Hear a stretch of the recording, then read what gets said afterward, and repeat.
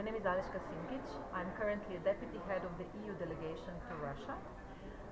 And before that, I was, until July 2018, I was deputy head of the special monitoring mission to Ukraine. I am Slovenian diplomat, and I was serving in that capacity in New York to the UN, in the OSCE to Vienna, as well as I was special advisor to the director of ODIHR for 3 years. I think the organizations such as OSCE and Council of Europe do face challenges. They face challenges from the interpretation of what they were made for and what the commitments that the states have agreed to actually mean in today's world. For the time being, there is still quite a good connection between the civil society and international organizations. I agree that the civil society organizations who want to have the same kind of engagement with the international organizations, both as has been before, may have to fear that this will change. International organizations were always relying on the civil society.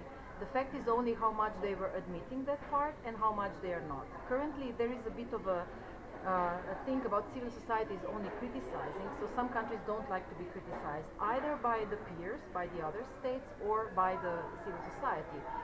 And while they can be a little bit more, let's say, understanding that another member state is criticizing them, they have much more leverage towards their civil society. And that's where there is a threat to civil society, is in their own countries. And international organizations will still, or the other members will still preserve, and the European Union among them, will still try to preserve this forum for the civil society representatives to speak to their countries and to the others about what's going on in the country. I think the issue of sovereignty, or the fact where does the sovereignty impact on the international order and international law, is one of the major questions and challenges in the current world. What we see in contrast with what was in the 90s, when there was a high understanding for the international order, international commitments to be adopted, what now we are seeing is the security challenges that are out there are sort of overpowering this international law and are making the countries, and that goes for big and small countries, to somehow get a little bit more into themselves and emphasize their sovereignty in making decisions.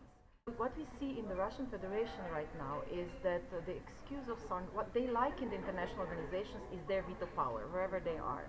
They like this, using this element of sovereignty to question the international law, and that's where one has to be concerned, because the international law, in the interpretation of the European Union, everybody has to understand what is the international order in order to address the global challenges.